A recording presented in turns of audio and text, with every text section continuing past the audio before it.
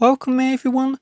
To access audio files on your iPhone, you do this with the Voice Memos app, and this should be built into your iPhone, but if it's not, it is a free download from the App Store. So you have all of the options to record audio here.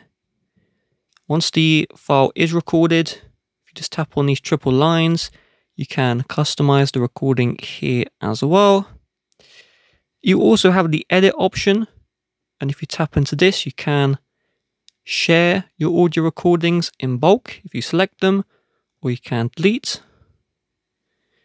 If we just tap on our audio recording where the file name is, we can change the name. And if you tap on the triple dots, you have the option to save the audio recording to the Files app. You can share it via AirDrop or in another app. And you can also edit the recording here as well. If you do save to the Files app, you just open up the files like this.